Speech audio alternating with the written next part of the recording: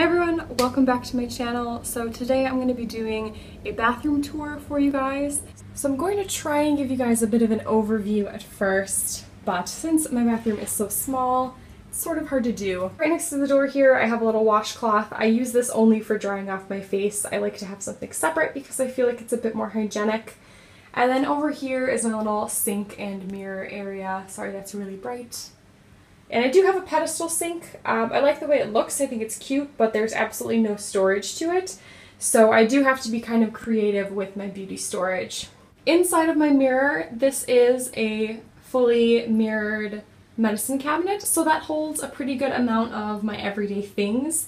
But I do have some other separate storage as well. So if you're interested in seeing where I store my makeup, my hair tools, my hair products, all of those kinds of things, I am clearly not storing them here, so I had a blog post on that I will link in the description for you guys in case you're curious about any of that storage or organization.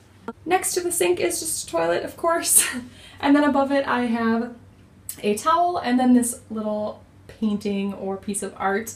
I've had this for a really long time and I still love it. It's just some bamboo shoots and it says Serenity on it. And I just really like it. I like the colors. I think that it goes well in a bathroom. This wall and this wall are both tiled for my shower. I do not have a bathtub, but honestly I'm not a big bath taker, so I really don't mind it. In my shower I just have a couple of really simple basic products. For my shower curtain I went with a small waffle weave shower curtain that I picked up from Target, and it's just plain white. And I went with these really adorable white peacock feather hooks. Just because in a bathroom this small, there's really not a lot of places to add personality, so I thought that this really had a big impact. And then next to it, I just have another towel hook, and that's for the one that I use when I shower. I, of course, have toilet paper, because you gotta have that.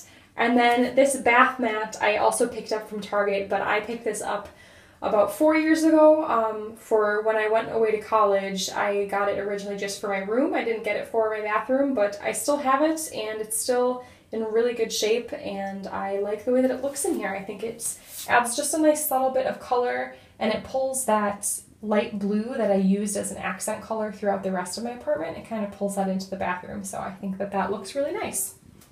And that is my whole entire bathroom, you guys. There is really not a whole lot to it. So that was my whole entire bathroom. Yes, it is very small. As I mentioned, I will link my blog post down below if you're curious about where I keep all of my makeup and hair tools and all of my beauty supplies. Thank you guys so much for watching this video. If you found it interesting, please do give it a thumbs up.